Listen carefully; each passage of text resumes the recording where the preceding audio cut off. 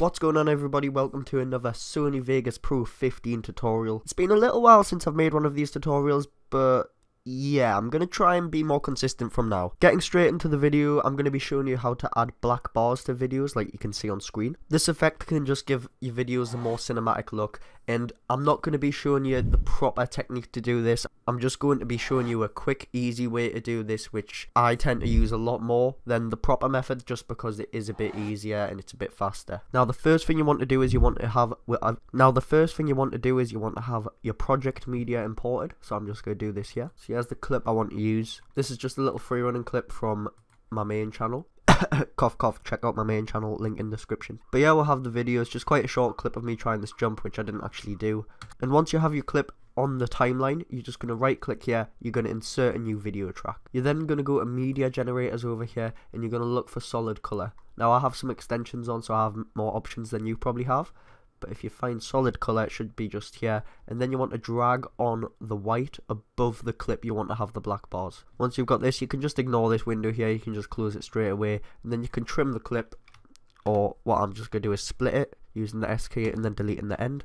So now it's just above the clip that you want the black bars to be on. Now you'll notice that, of course, all you can see in the preview is white. What we need to do with this layer is we need to convert it to a mask. So if you click on these three lines here, scroll down to compositing mode, and you want to do multiply mask. This is going to turn that white color into a mask. So whatever on this layer has that white color is basically going to kind of show through and let you see the layer below. I hope that made sense.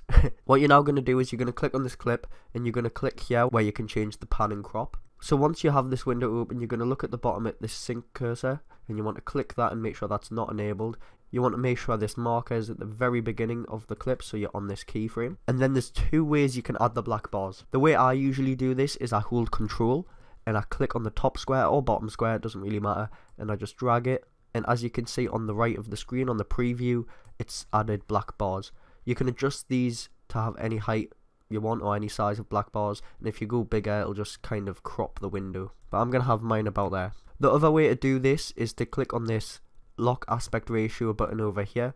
When you click that, you no longer have to hold Control, and you can just drag it like that. So now that's done, I'm just going to close this. I'm going to go to the beginning of the clip, and I'm going to hit space to just play the clip and see what it looks like.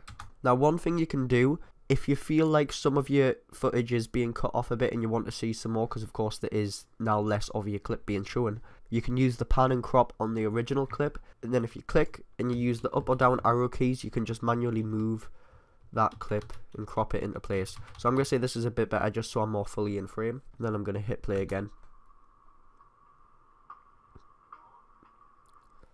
And that looks quite nice. If you do have more clips in your project and you don't want them to have black bars, what you can do is just get another white color, place it over here, and then make sure the crop on this one is just the default crop. If it's not, just right click and hit restore on the pan and crop, then close that.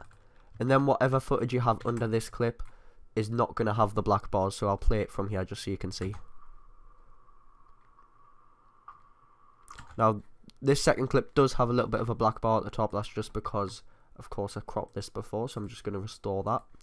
And then if you play it from here again, you can see that doesn't have the black bars, just in case you need to know how to kind of remove the black bars for other clips. But that is where this video is going to end. Remember, if you want more tutorials, subscribe to the channel. I'm going to try and be more consistent with my uploads. And also, if you're interested in seeing my main content in my free running videos and anything like that, just random vlogs, click on screen. There should be a link to that, and there'll also be a link in the description. Thanks for watching. I'll see you next time.